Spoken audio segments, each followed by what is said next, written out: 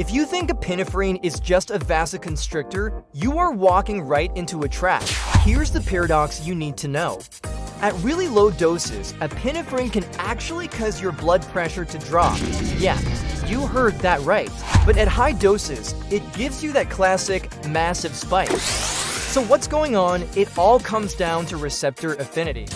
Think of your beta-2 receptors like super sensitive ears. They can hear the faintest whisper of a low epidose, and their response is to relax and dilate blood vessels, which lowers pressure. But when you crank up the dose, you're screaming. Now, the less sensitive but much more numerous alpha-1 receptors wake up.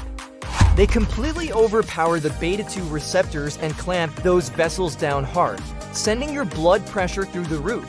So a quick quiz for you future pharma experts. Does dopamine play by this same dose-dependent rule?